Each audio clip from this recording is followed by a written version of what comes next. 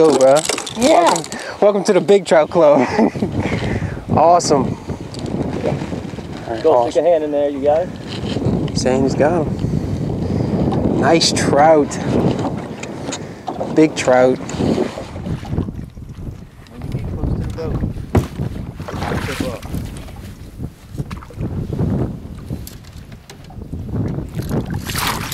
Oh, he ain't ready. Nice, dude. Dude, that's a big fish.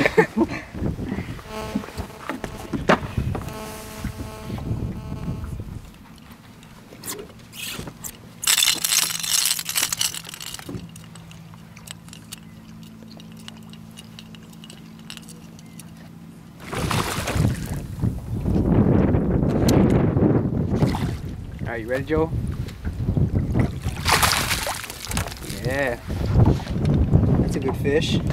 My good friend, Captain Jonathan, Ryan, and I, we catching a lot of fish today, doing really, really well. We came up in a flat on a kind of a no-name lake off of Pointe Bay, and the fish have moved up in here. There's a lot of grass in here.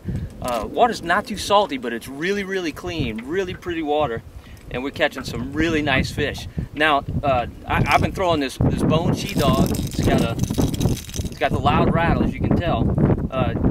Jonathan was throwing a black and chartreuse she-dog and not getting quite as many hits as I was getting. So he switched over to a red and white Top Dog Junior, and it's made all the difference in the world. In fact, he's out catching me now. So keep that in mind when you're throwing topwaters. Color definitely makes a difference. You know, often you look at this white bait. What the fish sees when they're looking up at a blue sky, that white bait shows up really well. The darker baits work well on a cloudy day because the sky is white from looking up from the water. So you want to definitely pay attention to what color baits are working and keep switching when you're fishing topwaters. We'll see you around.